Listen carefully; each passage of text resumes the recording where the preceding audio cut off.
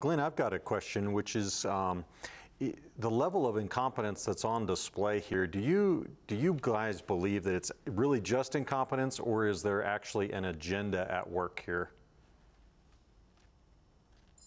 I'll start.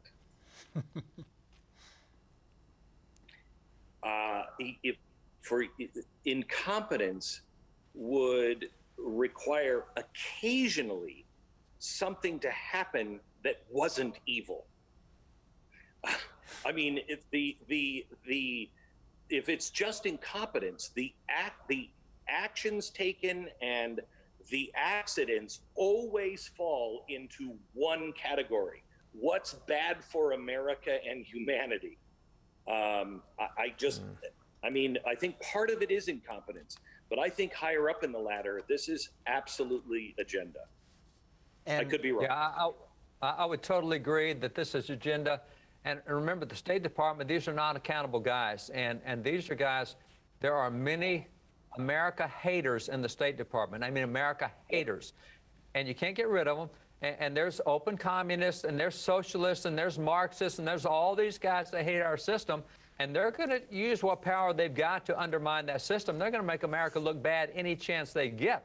And this is just another chance. So I think there's absolute incompetence. You can't have that many people in a company and not have some real incompetence problems. And the communication problems and the different agendas, there's a lot of incompetence.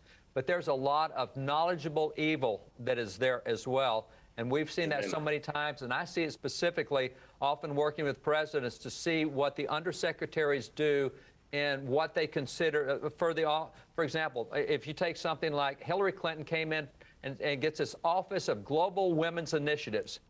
What is Global Women's Initiatives? LGBTQ.